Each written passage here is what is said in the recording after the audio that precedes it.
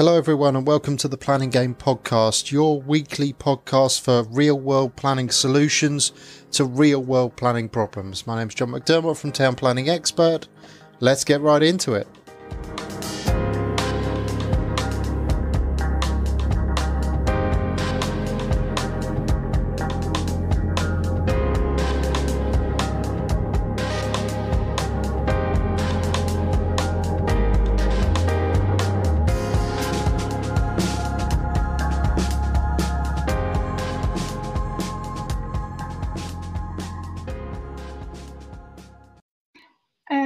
Hello. Right, we are back for another episode of the Planning Game, and I'm joined by Joanna. And Joanna, you'll have to forgive me. I will butcher your surname if I even try and pronounce it. So it's pronounced as? That's all right. Pohorski. Yeah, I would have butchered that. Yeah. Joanna is one of my good friends and mentees on the White Box Property Developer Secrets program. And yeah, Joanna, welcome to the Planning Game. Thank you very much, John. Lovely to be here. So, Joanna, as you know, I'm very big on people sort of telling their story and being given the opportunity to tell the wider world about themselves. It's a really important thing to do. So, for the benefit of the listeners at home and those who are repeating this on Dave, tell us about Joanna. Brilliant. So I have had quite a corporate upbringing, if you like. And it was not until maybe 3 years ago when I started looking at my longer term future, specifically my pension, when I started realizing that maybe the corporate career is not going to secure my future as well as I had hoped for. Mm. And in addition to that, I have also seen throughout my life challenges people have seen around housing, both in terms of even finding a suitable property, but also then around property security. So since I have been able to, I've always tried to have and own my own property. So nobody could just decide that I was not able to live there any longer. Right. So doing it all the old-fashioned way. Yes. Yes. I think I'm probably the prototype of doing it the old-fashioned way. Then, however, the big moment came when I started to come across literature from people like Robert Kiyosaki, a very different way of thinking.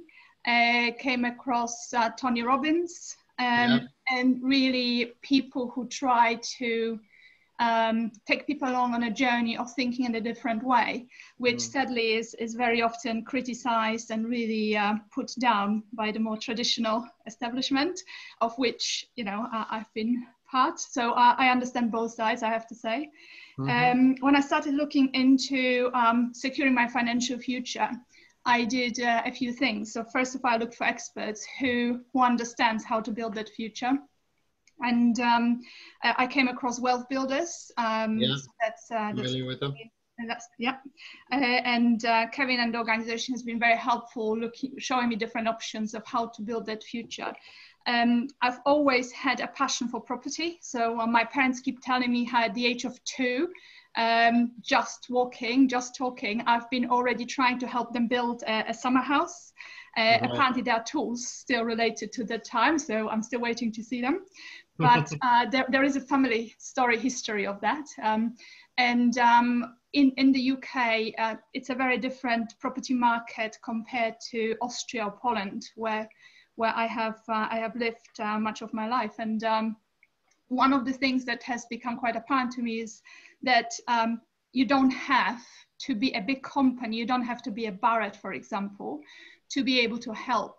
So as a small company, medium-sized company, actually in the UK, you do have the opportunities to make a difference and work with councils, work with other like-minded individuals to really build housing, both private and social, and support people who are looking for housing, and giving them the opportunity to live in a safe environment, and an environment where they don't have to worry to be put in the street at a random time. Yeah, and especially now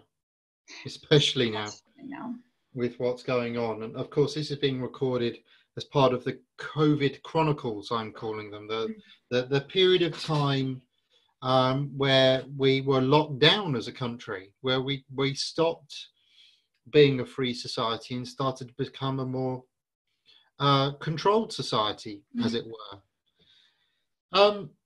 So which country did you come from originally? So you mentioned Austria and Poland. So I grew up in Poland as a child. We then emigrated to Austria when I was 11.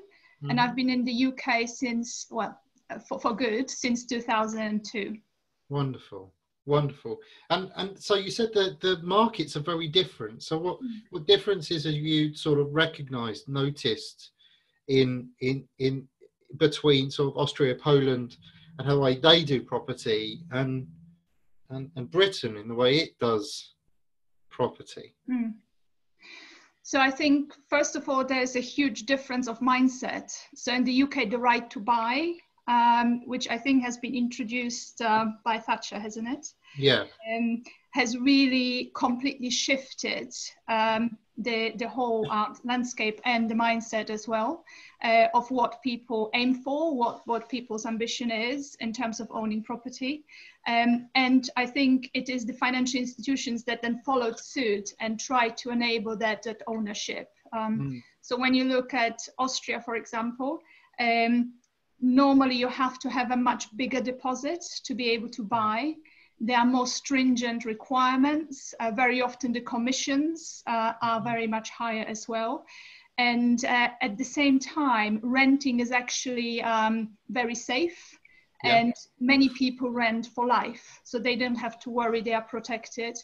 So the incentives to buy are much lower. And the opportunities to buy it's much more challenging to buy for an individual. Wow.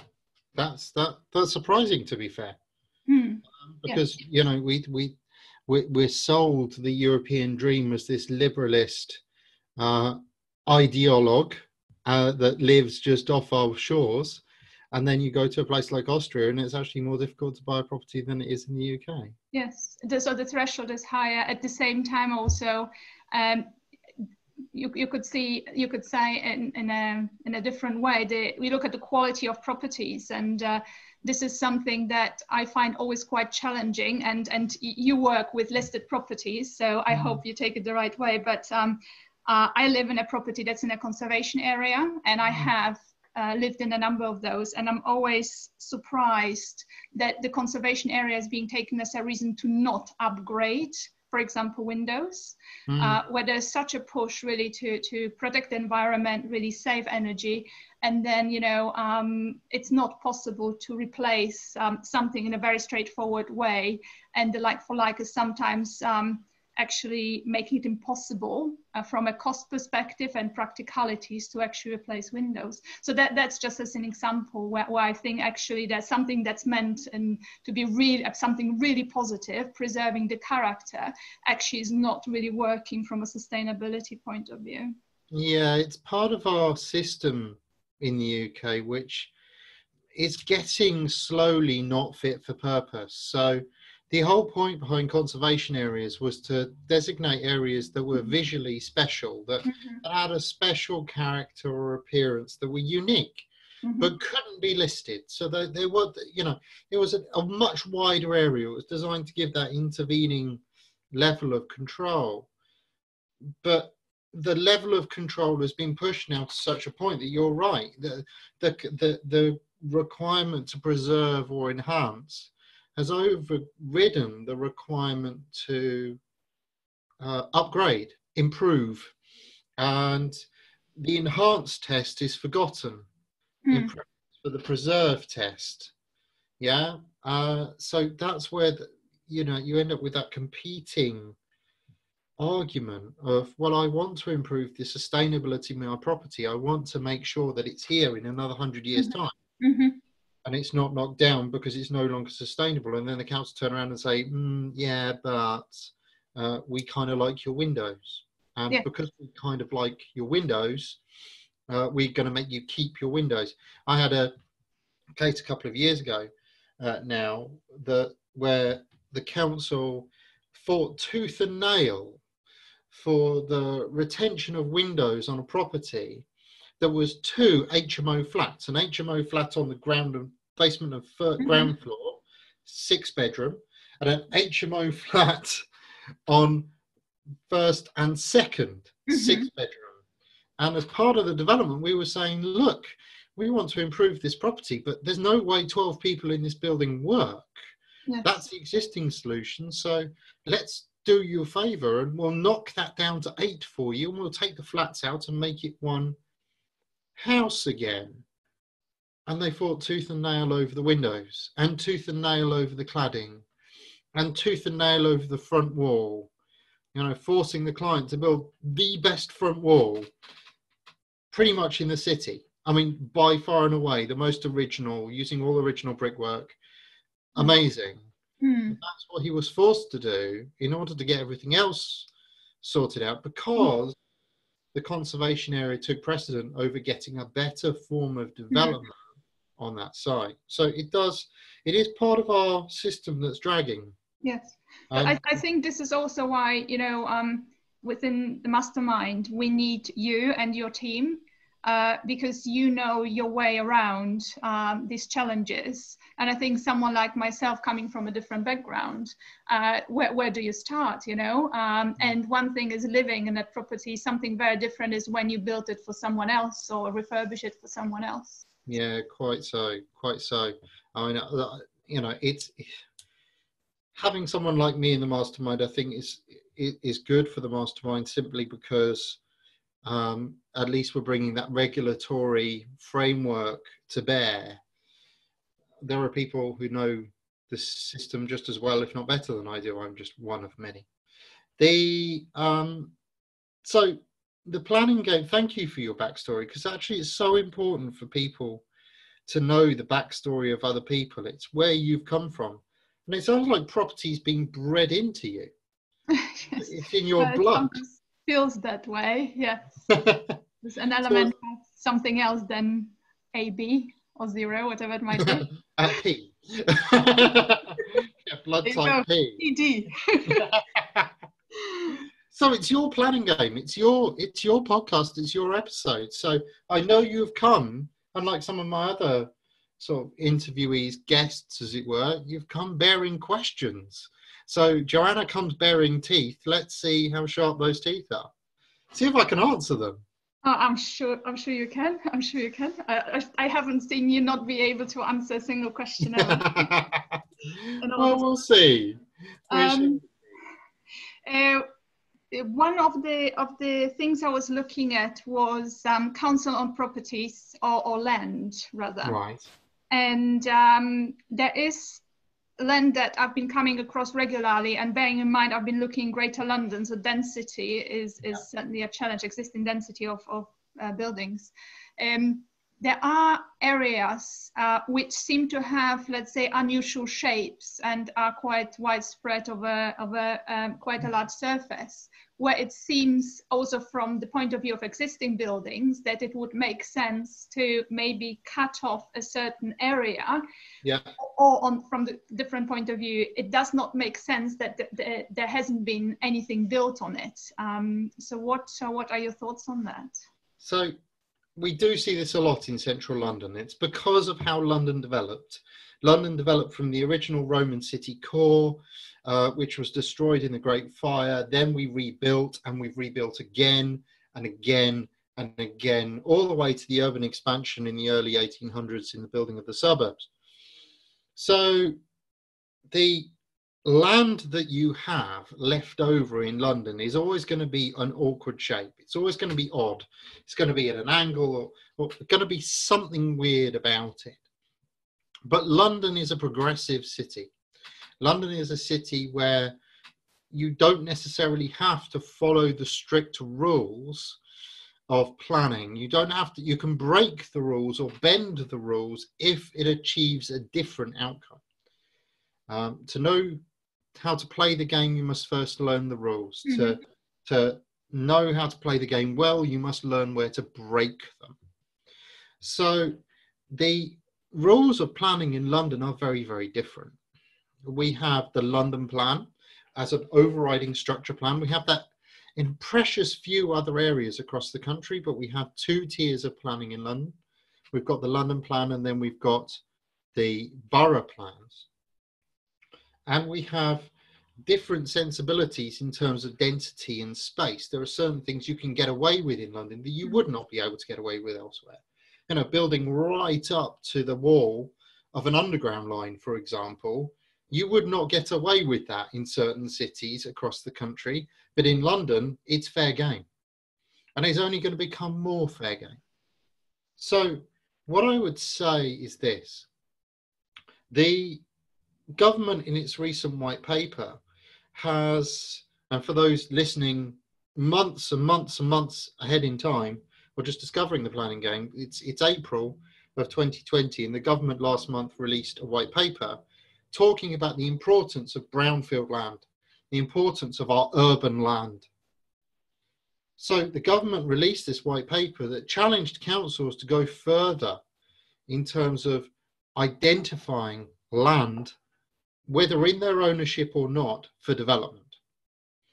It went further still to ask for proposals for development over railway stations.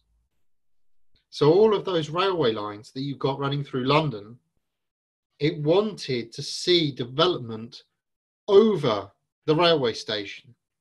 Now that's because in London, you have that repeatedly, yes? St Pancras Station, for example, beautiful type of Italianate building, but it's a complete mishmash. You've got a hotel in there, you've got offices in there, you've got dwellings in there, you've got a complete, and even more so for some of the central London underground stations. So it wanted to see this resource the country has brought back into use, because up until now, Network Rail or Transport for London has just turned around and said, no, you're not having my railway station, or you're not having the air above it. Now the government said, no, we want your railway station. Now we're having it because we haven't got anything left. Now this is particularly pertinent because we're at the time in the year and at the time, at this political moment where central government has told the Mayor of London that they may not publish their new London plan. And they may not publish the new London plan because they can't find enough housing for London.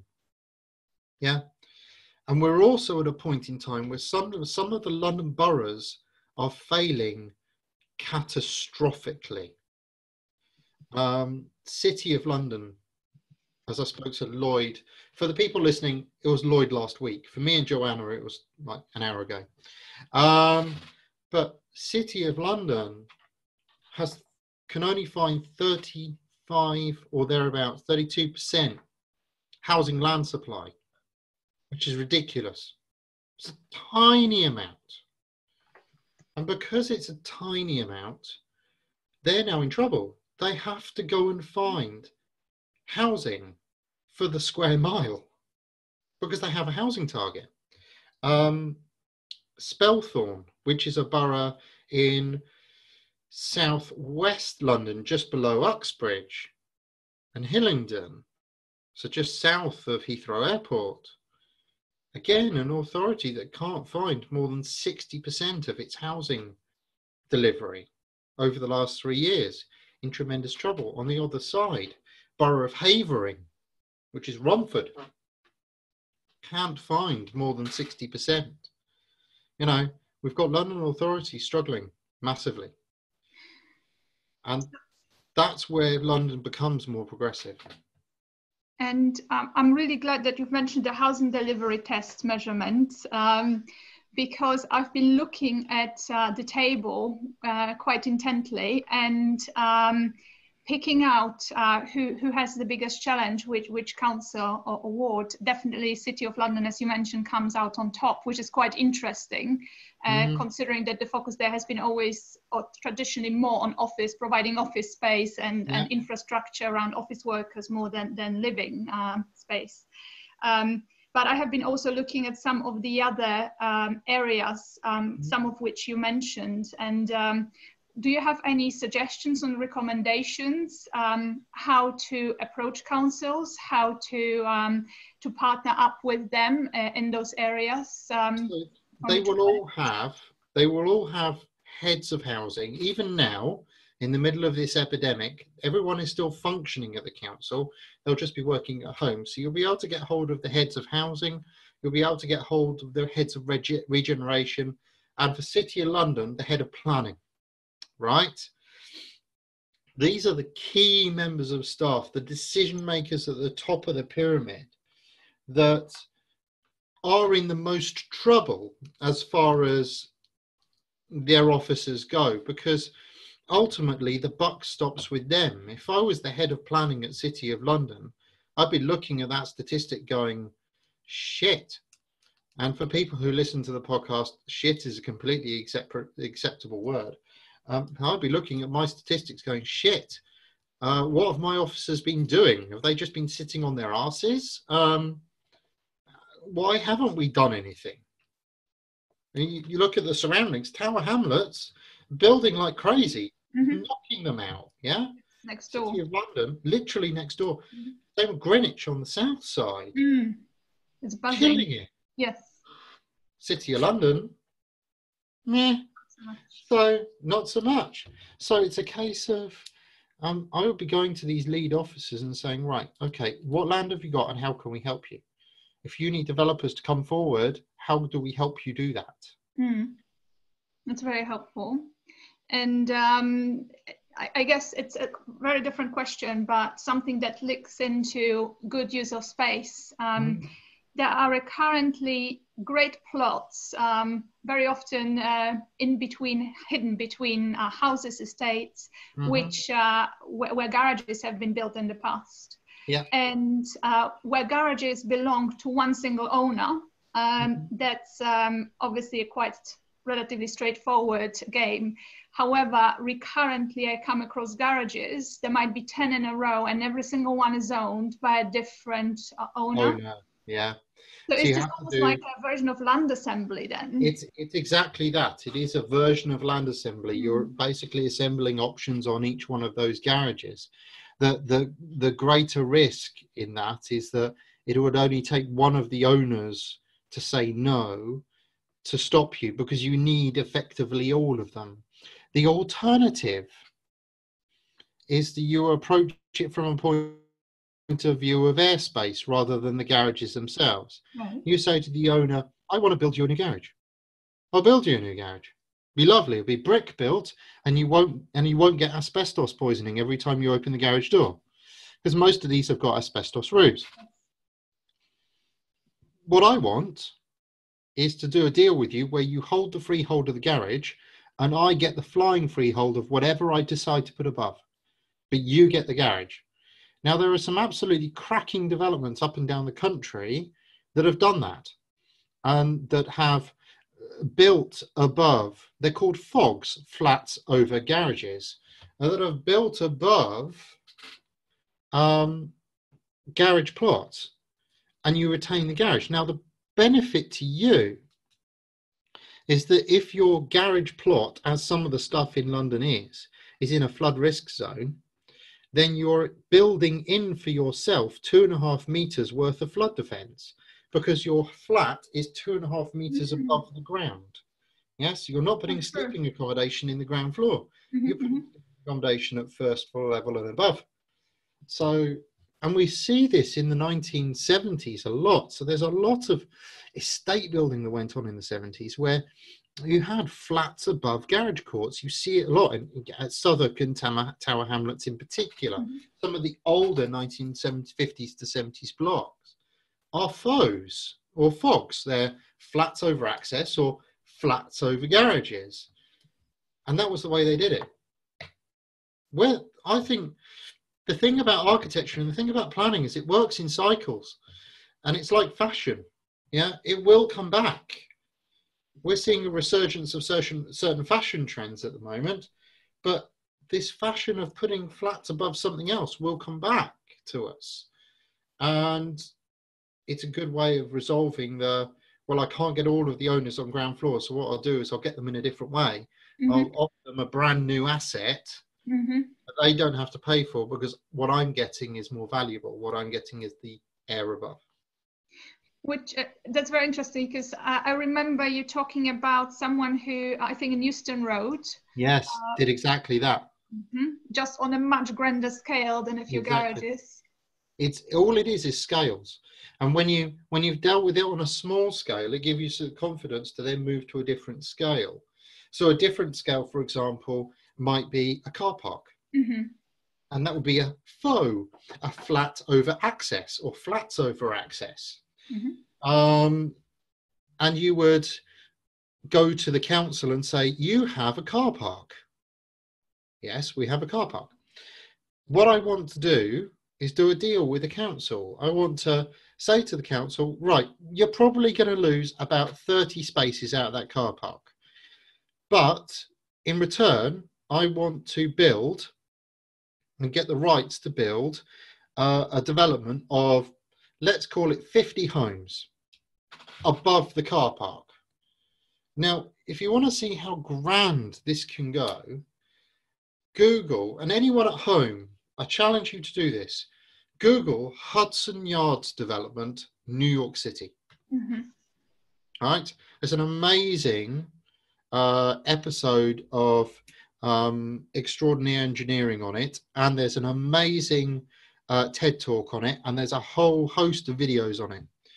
What they did there, the Hudson Yards in America were a city block of railway freight yards that could not be closed. They were an integral part of New York's transit network.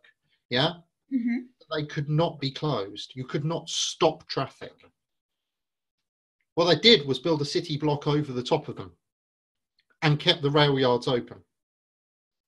So trains running underneath all the time, and workers building a whole city block, which in New York is 26 acres, above the freight yards. Right.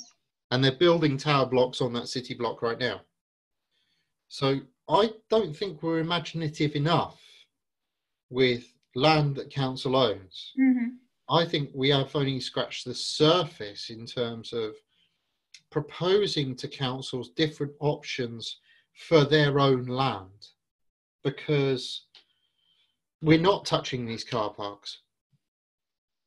We're not touching these yards. We're not touching council service yards.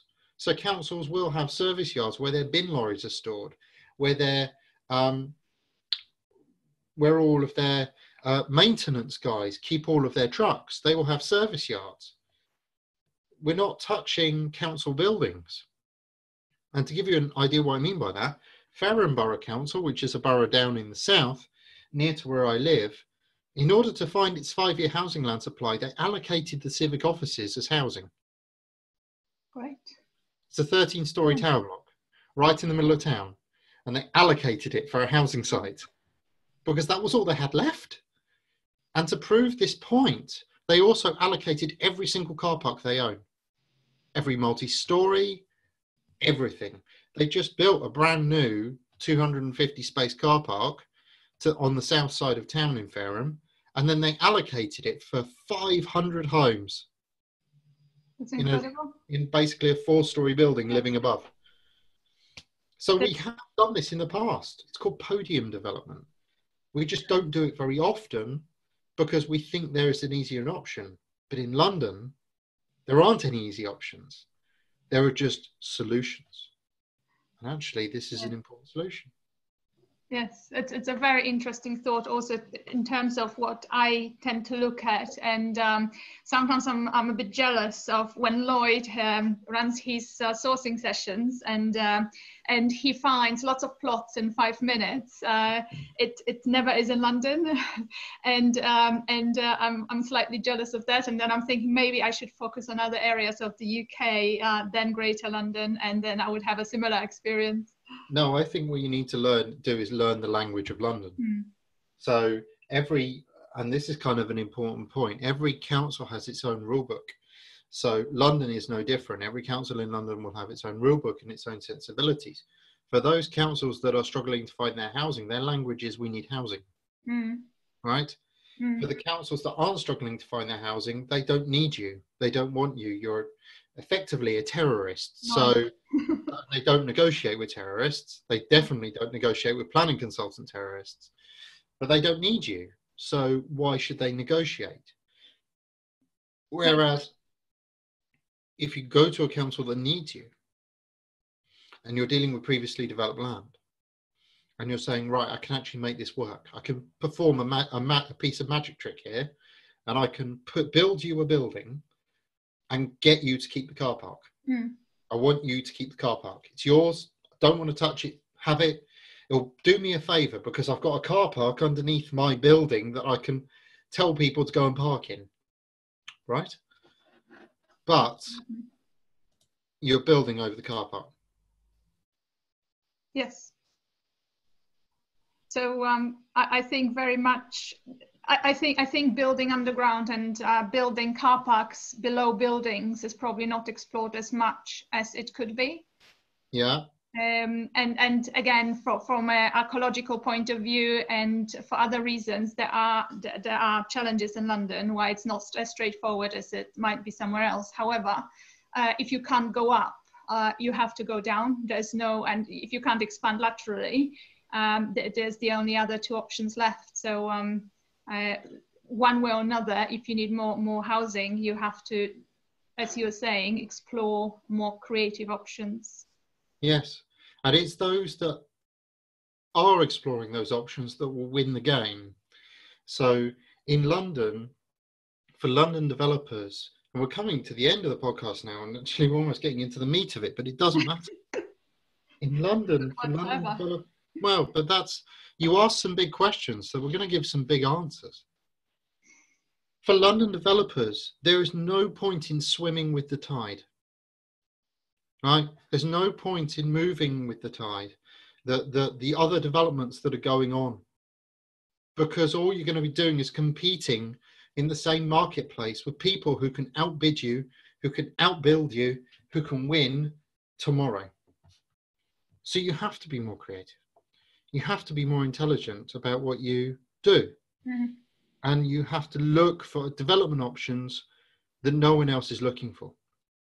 So, and I know because Joanna is part of the White Box mentorship, we're going to go through a bucket load of sites tomorrow because it's the planning clinic day. What I would challenge you to do or think about, almost as a result of the podcast, is how can I be creative? So have a look at, for example, the council's asset register, not the brownfield register, the asset register. They must all maintain one. And find out how many car parks they own. Let's just focus our attention on car parks. Pick one council, say, right, how many car parks does this council own? And then look at them. Can I build above them? Yeah. Are they in areas where I wouldn't want to build above them? If they are, and they're in a troubled authority, an authority that can't find, that isn't at 100%, is at less than 100%, then I would be writing to that authority and asking them what their intentions are for that piece of land.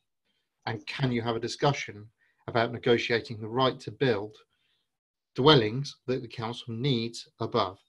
Now, you could even couch that in terms of, I want to build affordable housing. I want to build at your maximum affordable rate. So if it's 40%, I'm going to give you 40%. But I want the right to build. And I want the council as a JV partner. They're bringing the land. You're Yes. just bringing the everything else. Mm-hmm. Nothing to stop you doing that, Joanna. That's just taking one development strategy Mm-hmm. and expanding it from a point of I'm building over someone's garage to, okay, fine, there's no garage there. I'm building over a car park. Great. And this is really helpful as well, because it links straight to how to use the housing delivery test in a creative way, not just looking at the top councils, but actually combining it with that other information for a creative solution. That's exactly it. And in London, we have to be more creative. We have to be more intelligent. We have to use all of the tools in our armory to get the development land to work. But if we're able to do so, the reward is that much higher. It is a tough market, and I congratulate you for even thinking about it. But it's a market you can win in if you just apply a creative process. Absolutely. Does that make sense? Yes, and I don't think these days there's anything that's easy. So I think it's just choosing the right, difficult, challenging for you. So I think for us it's property. For others it might be, I don't know, being an astronaut. But I think it's equally a different way. This is just your Everest at the end of the day. Yes, absolutely, absolutely. Cool. Joanna, it's been an absolute delight to have you on the planning game. I hope a lot of people have got a lot out of that. I know we're going to be speaking tomorrow because we've got a clinic tomorrow, but that's fine. If people want to get hold of you, if they want to talk to you about the amazing stuff that you're doing and what you're looking at, and just to touch base as fellow developers, like-minded people in London, how do they get hold of you? As you said, I'm part of the White Box Mastermind group, and you can also reach me on my email, which is favoritespaces@outlook.com. Perfect. Thank you, Joanna, for joining me. Next time, I don't know who I've got next time, but it will be next time. Thank you for joining us on the planning game, and I'll see you very, very soon. Thank you very much. Thanks, John. Thanks for having me.